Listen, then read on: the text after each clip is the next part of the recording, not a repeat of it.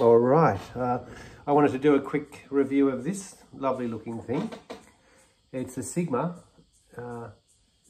D-41. So copy of the Martin, authorised by Martin, and you can see it's got the abalone, inlays. I cleaned up the fretboard. It's a very pretty, pale rosewood on the fretboard. Really nice aged spruce top, and very pretty looking rosewood on the back.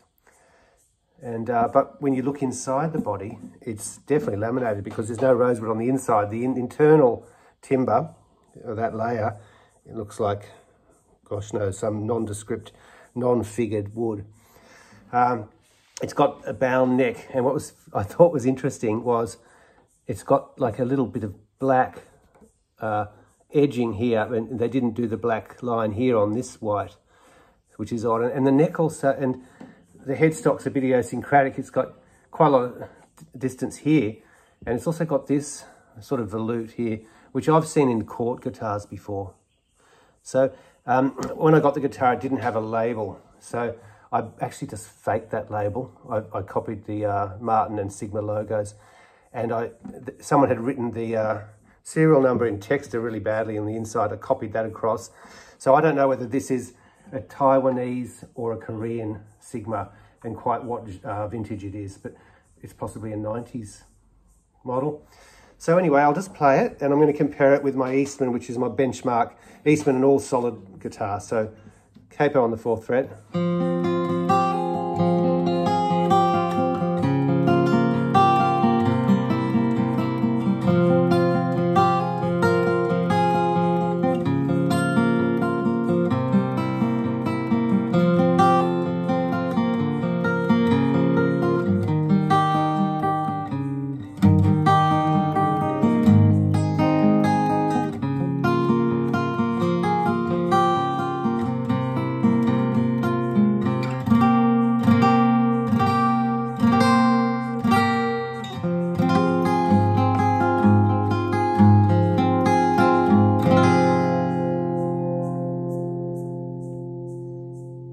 So last point about this guy, you can hear it's got a nice tone. Reasonably low saddle with a little bit of channeling put in there to get the string break across. But it's actually fine, I think. And it's got a slim neck. So even though it's an old guitar, they really went for the slim neck, and it's a 1 11/16 nut. If you watched my other videos, I've already reviewed this in detail. This is a lovely guitar, but I had to reduce the saddle height to the point where it's barely peeping above the bridge, which is really disappointing for such a new guitar. It's only 6 months old.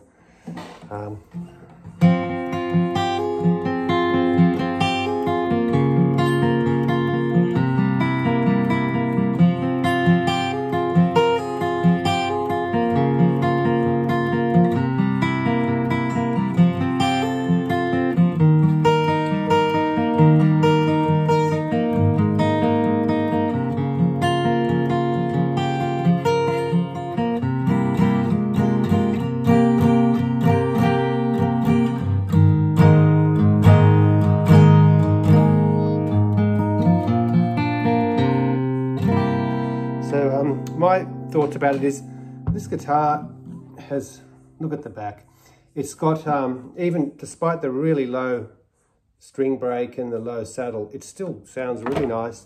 It's got a bit more punch to it, but this old D-41 has got, even though it's only laminated, it's just got a little bit more of that airiness and overtones that it must be somehow magically coming from this this rosewood. So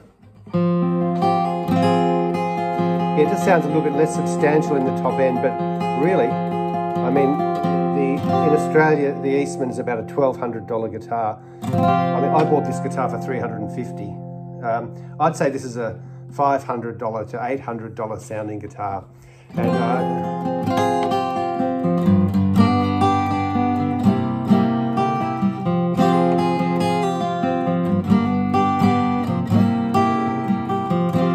And I know most people don't capo like I do, but I'll take that off and we'll have a listen to the bottom of it.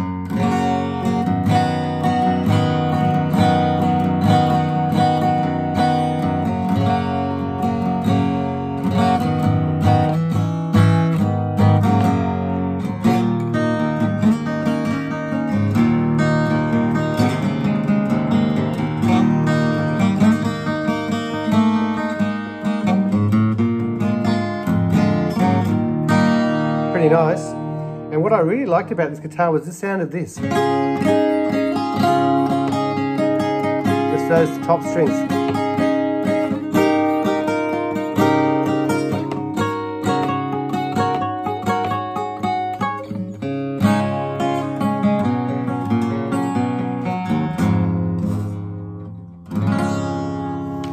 So definitely someone would be really happy with that guitar, and it's on sale at the moment on eBay.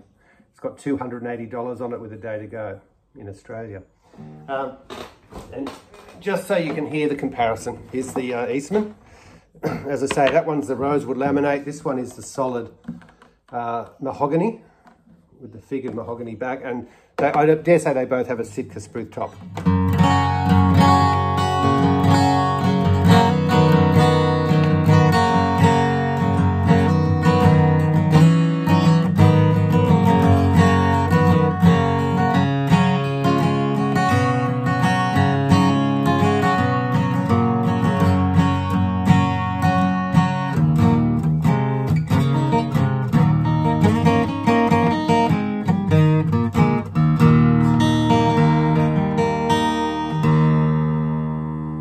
This sound. A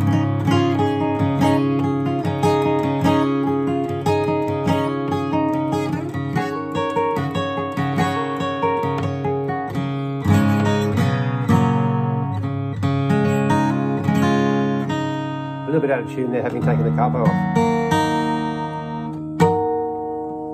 So a little comparison, as I say, an all solid Eastman guitar with a very pretty, would you call it vintage? It's probably 20 years old at least. Sigma D-41 with gold Grover tuners. So look at the back there. They've joined the neck there as they do in Korea, maybe, Taiwan. A join here. So it's multiple piece neck. And then the abalone high-end bling. Really nice top, really great condition guitar. Saddle low, but you could even bring it down a fraction more. It's a really nice old guitar. Maybe just lacking a little bit of the substance and fullness from the all solid guitar, but it's got a nice big resonant voice, and it's got some lovely harmonics and overtones and airiness.